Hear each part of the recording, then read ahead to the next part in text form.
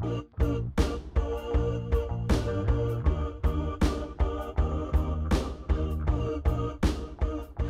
got my master's degree here at Berkeley in 1949, and it was a very rigid experience.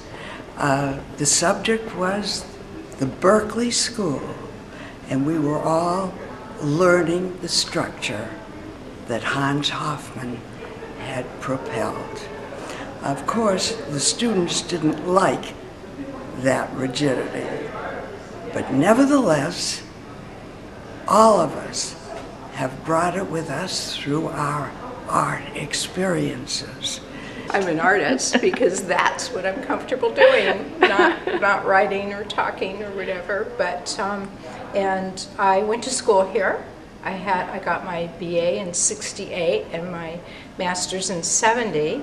At that time, there were no women on the faculty, and we were told that in 10 years, only 10% of us would still be artists, and none of them would be women. Now, the women part I disagree with, but the 10% probably is true because it's difficult, but very fulfilling. I was in the class of '53, had wonderful teachers, marvelous, and I stayed I do not have a degree. I dropped out of school in order to marry, and then I never stopped my work. I lived near Stephen Pepper, who was the department chairman of this school for the art, the philosopher, and the influence of these men in the department was very strong. And Margaret Peterson O'Hagan was teaching then, and so we did in fact have a woman on the faculty. It has been wonderful to be an artist. I have a family of 3 children, and I never stopped my work. I went through what we call a 3rd degree. I did all 3 degrees here, BA, MA, MFA in a hurry. Learned a lot and still learning. Turns out that I didn't know nearly as much as I did when I graduated as I do now. And of course, age and experience makes the difference no matter what we do in art, it seems. I taught at City College of San Francisco in the art department for 34 years. Taught drawing, design, photography, well, so many aspects of art things. Around that time I learned that art was kind of like a virus. And that as you get older, it stays with you and it picks up. It's moved into technological ends. And it's varied as I thought art processes were in the past. They're much more varied today, and there are many more people that fit into the name, that tag that we have called artist now than ever. I actually went to the Rhode Island School of Design, and I came to Cal to get my teaching credential in the late 70s, early 80s, and I happened to take all the most interesting courses, as my advisor said. I have continued since I graduated in 1967 to do my art. First I was a sculptor for 25 years, and the last 15 years I've been doing mixed media works on paper, so I went from three-dimensional to two-dimensional work.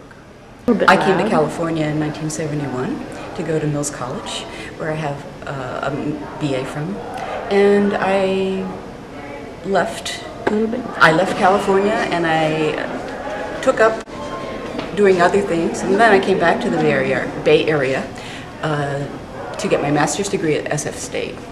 I finally finished it in '85, and since then I've painted and taken part in the Bay Area art community, and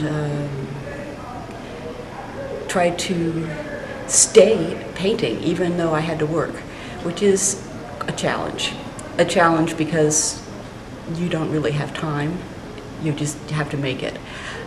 I'm a painter and a writer, and I did an undergrad degree in art history back in the East Coast, Lancaster, Pennsylvania at Franklin Marshall College. And then I did a second undergrad in painting at the University of Maryland, College Park. And I moved to the Bay Area 13 years ago. I've had studio space in collaborative settings But right now I have my studio on my own, in my own home. So I'm kind of dealing with the challenges of missing that community and keeping the work going. So that's something I would always like to hear other people's experience and wisdom about. I live in the Bay Area since 1972, but I studied art in New York, went to Pratt Institute.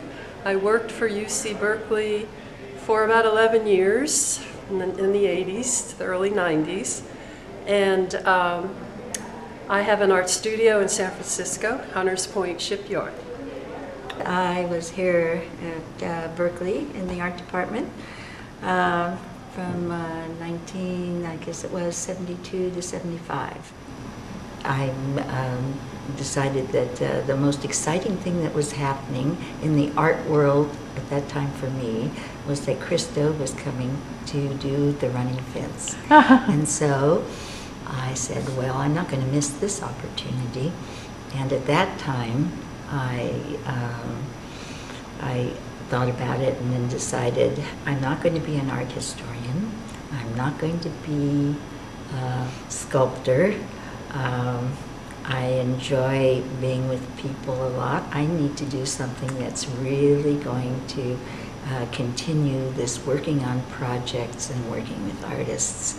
And that's when I committed to buying 2 cameras, little Olympuses, and started working on the Christo project. And that was the beginning of my project work, and I've continued doing it all these years.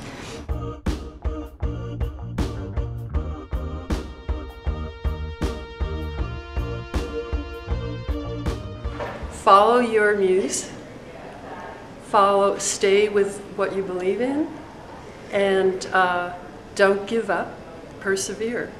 And I feel I've become an elder, and I'm still doing the same thing. I'm still looking, searching, and it's a journey to stay with it. Never has been really that lucrative, but it's great for the few, as it is with all forms. And you must love it, most of all. You must love yourself, and everything else seems to blend in over time. Just do what you need to do. That what your feelings are. Don't try to bow down to what others are telling you. What, you're going to be an artist? No. Yeah, I taught to make myself get through and did all kinds of odd jobs as well, because it's just necessary to do that when you're making the work continue. I need a lot of advice myself at this point, but I would just say sure that you come out and just engage with the world around you. Otherwise, it just doesn't make sense if you don't connect with the larger picture and keep pushing and engage with the complexities that are around you and that are around in the world. If you're going to be an artist, you must learn, first of all, perseverance. There's a lot of things that will stand in your way. And if I had a resume of all the jobs that I had over the last 40 years, it would be a mile long, just in order to continue to do my work. I never stopped, no matter what, doing my work. But I think I'm an exception. A lot of people who go to art school and graduate in the fine arts end up doing something else, and then they let the fine arts part slip. For some reason, I never did that, and I still don't. And I'm going to be 70 in a month after next, and I have been an artist my whole life, and I continue to be an artist and will continue to be an artist until I can't even raise my hand for a pencil or a paintbrush. My advice is to join a group. What I did was do a figure painting group that was very regular, Tuesday mornings. And it just kept me physically touching paint and paper, looking, trying to think about putting together an image. That helped. And now I've just had 2 years off work, and it's been great. And I hope that things will build. I do public art, so for cities and government buildings, and it ranges in media. And I also do my own work, which is sculpture out of various materials ranging from bronze to plexiglass. And what I would say to young people, if you're going to ask me that, every once in a while somebody will come to my studio, which is in Colorado, where I live. They ask me what it's like to be an artist, which is sublime, but should they do it? And I say, if you have to ask that question, then no. Because art is for those who are determined and really have no choice. That's what they do. If you tell them not to do art, they're still going to wake up and start doing art. So that's who it's for. And then you still have to work hard at your art because it's an infinite path of learning and discovery and change. And also because it's not easy to make it. I do public art, and that sort of helps with my gallery art, but people find a way. You know. Don't ever think that you know what you're about, because I think you can always perpetually find that you surprise yourself. And when you're making a body of work and something catches your eye that you think doesn't really fit with you, pay attention to that, because I think it's telling you something and should be followed up on. Wow. The work is always a discovery, and one can come home from the studio and literally feel fulfilled. Not every day, of course, but there are those moments when you have this emotional and spiritual fulfillment. Choosing to have a career in the arts is not like choosing to have a career. It's not like most career choices. I think that it's essentially a revolutionary choice, and that you have to be committed to living a life that is an examined life and a life that avoids the worn path in favor of forging a new path, which is not always financially easy, and it's not always easy to sustain. And but it's doable. Many people do it. And I would say your life is a part of your practice. And figuring out how to sustain that practice is a creative act in the same way that creating your artwork is a creative act. And both require courage and conviction and sacrifice. Take in with those factors that people that you respect want to give you, and then go on your own, because you have to have confidence. Art is a tough discipline, and it's fight, fight, fight all the way. So we must believe in ourselves so other people can believe in what we do.